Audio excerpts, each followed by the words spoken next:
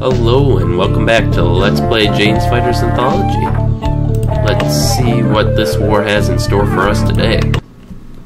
The Russians, it appears, are seeking to regain the offensive initiative they lost at the beginning of the war. They've abandoned their primarily defensive strategy, flying over 100 sorties against coalition air bases over the last 48 hours. If you thought this thing couldn't get any hotter, think again. The Russian command in western Ukraine is currently relying on the Netishyn power plant for electricity. You're going to lead a strike on the plant's relay stations. Do not strike the cooling tower or reactor. I can't emphasize this enough. We don't want to be accused of engaging in ecological terrorism, okay? Powerload, USS Eisenhower, CVN 69, date May 28th, local time 0530 hours. Weather clear. Situation: Ukraine is heavily dependent on nuclear power for its energy needs. Electrical facilities within the Ukrainian theater must be eliminated to deny power to the occupying Russian forces. Mission objective: use precision munitions to take out the relay stations and other buildings associated with the Netishyn nuclear power plant. Order of battle: recommended aircraft FA-18D, recommended weapons AGM-84E, AIM-120, threat suppression, data ground opposition, possible ZSU-23s and ZSU-57s, air opposition, possible MiG-29s and Su-27s. So we have one good wingman. We're going to roll in, hit the target, and head back to the carrier. Now, we'll take this. We're going to take a flare pod, and we're going to take these slams because I think we could definitely use the standoff range. We'll take 4 just in case because I don't know how many relays there's going to be, and sidewinders and AMRAAMs are self-defense.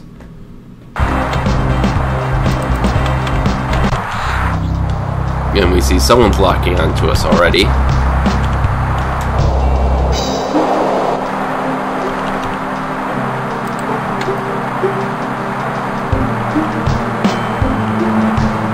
$5 o'clock low.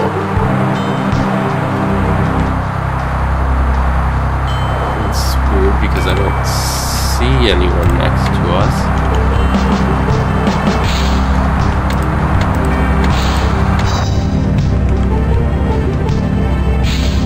So here's the power plant that we have to strike. It's not much of it is showing up on the radar now. It's right next to that bridge. For now, I think we can just deal with these flankers that are coming in. There we go, near span at 12 o'clock, kind of what I was talking about earlier.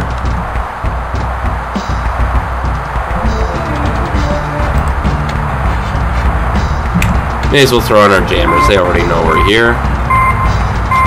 Apex inbound, drop down. And the SAM site is starting in on the fun.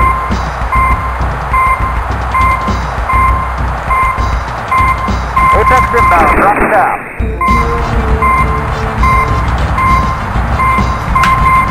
Apex inbound, drop down. Taking a shot.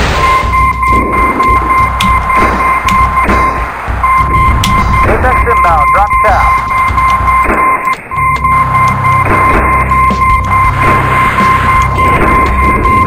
Impact. It's 12 o'clock. Apex inbound, drop down. Ooh, that is pretty good. And we do have system damage. Nothing critical. But we aren't going to be maneuvering very well. I didn't see what got hit exactly. 3 miles. Final front of this. 30 miles. 1 o'clock.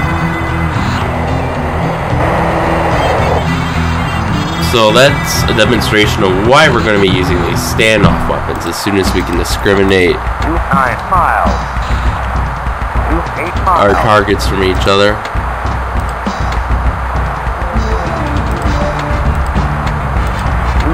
Miles.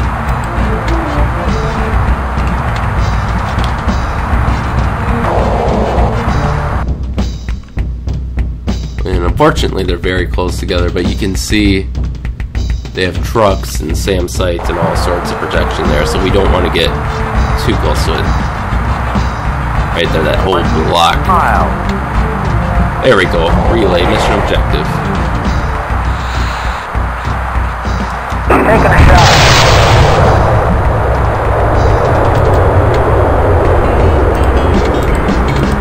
15 miles.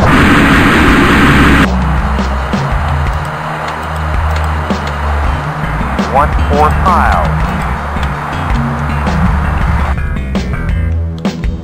Now it looks like there's 3 relays, so taking the 4T lamps was a fairly good 13 choice. miles. Yeehaw! 11 miles. Deploy.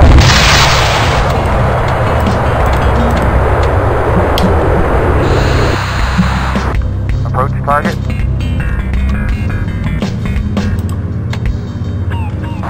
10 miles.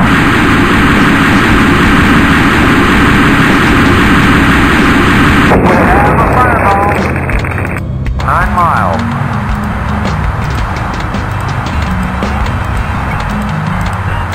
8 miles. Come on. 7 miles. I don't want to get closer than I have to.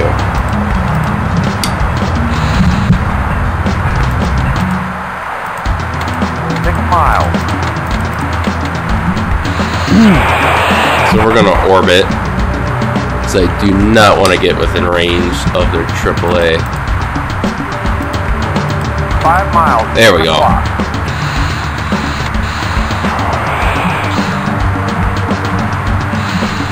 Pass through this cloud here. And that should be the final relay. 9 o'clock.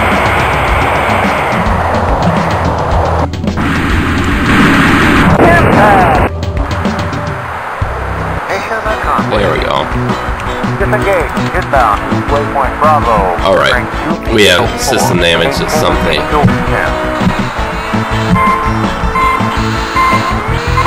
Apex inbound. Drop tap.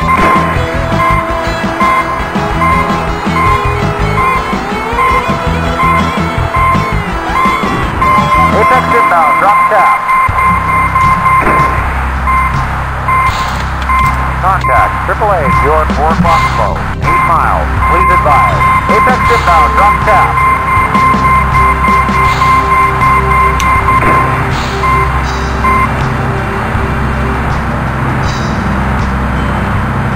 One thing I will say that I don't like about the Hornet is its extremely limited chaff capacity, at least as it's modeled in this game. 3 o'clock flow.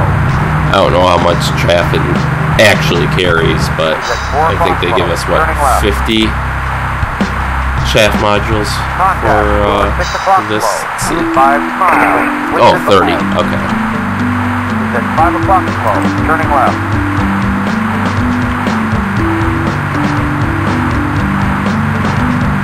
And we see there's a bandit homing in on us.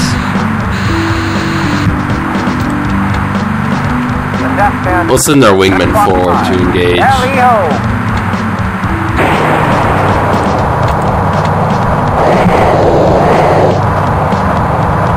Maybe he can soak up some of the damage for us.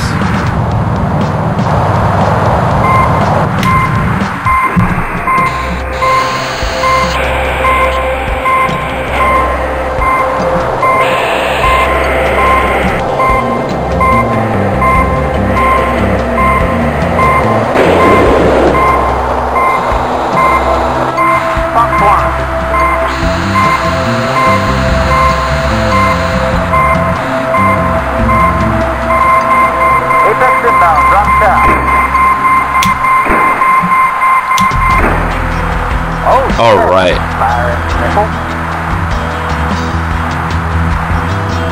Missile launch. Flash 1, flanker. Disengage.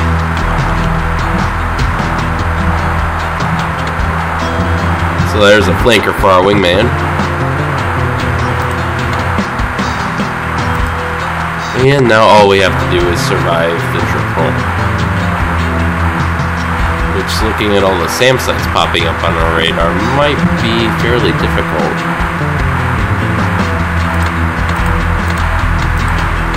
3 miles. It's 11 o'clock. 9 miles. It's 11 o'clock. Well, there's a tempting target. So they have blackjack bombers stationed at Odessa right now.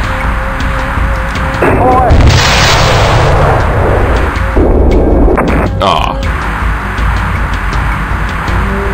That's unfortunate. Now those are strategic bombers, equivalent to the US B-1B bomber, in that it's a large supersonic bomber.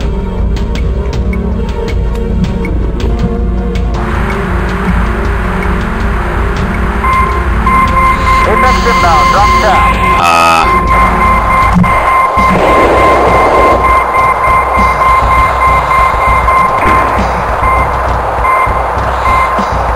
They have it protected though. If I wasn't damaged, I'd make a run for it, but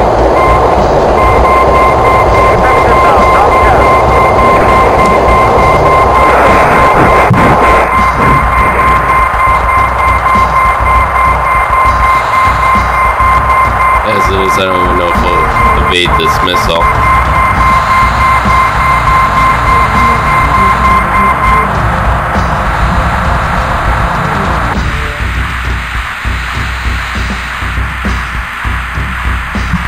Fortunately we did, but yeah, I think going after those bombers is out of the question, which is a shame because those would be a huge target of opportunity. 3 of them there like that, but I mean, those things would be the bane of our carrier group, really, and I don't think we've had to fight them yet, but we will in a future mission. I remember that much. How are we doing on fuel? 5,000 pounds. Okay, so not great, but not terrible.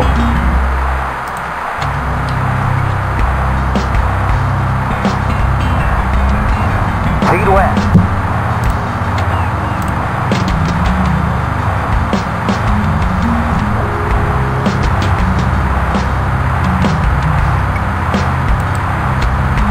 So all that's left is to make it back to the carrier group, which is finally on our radar screen.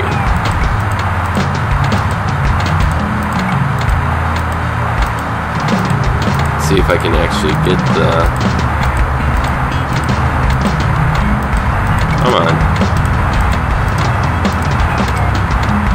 There's a carrier in there somewhere. There we go. Switch our HUD to navigation mode.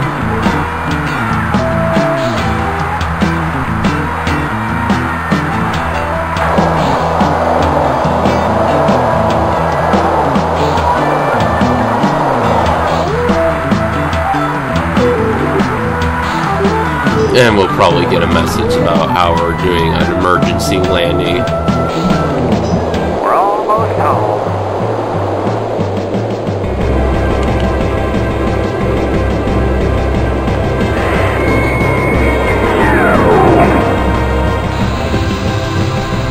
Alright, so let's roll in.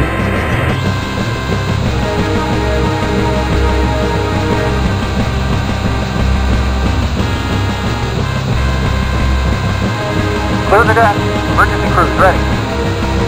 So hopefully our aircraft doesn't break when we touch down. 7 knots. Lower. 3 miles. With 75% structural integrity damage, that certainly is a risk there. Lower. Lower. Lower. Okay, we got 2 nautical miles out and closing. Lower. Lower. Lower. Higher. Lower. Call the ball. Lower. Lower. Lower. Too much sag. Higher. On the ball. Ah, missed the wires.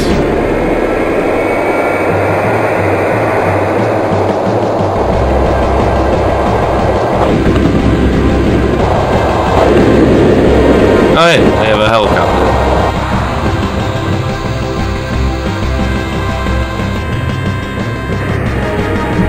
So we'll have to go around for another pass, but... Woo!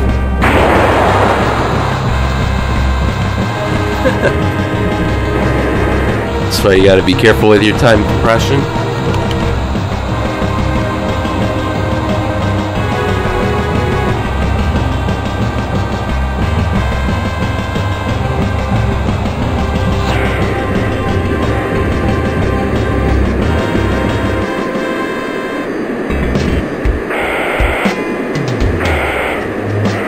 Kind of curious as to which of our control surfaces got damaged, because I'm not noticing too much sluggishness in any of the controls.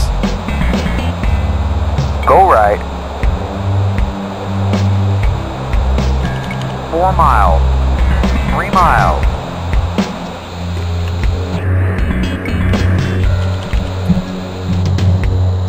Miles. It's a bit too much speed there.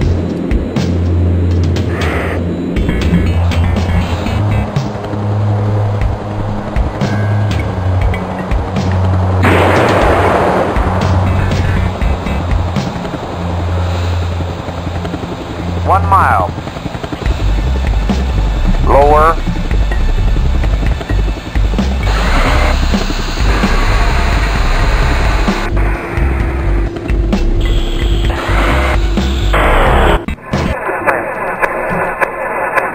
Oh god. I don't know what that was. Ah! What are you doing? I don't think I've ever seen that before, but we somehow got a good landing, and our wingman is apparently going to take off again. And there he goes.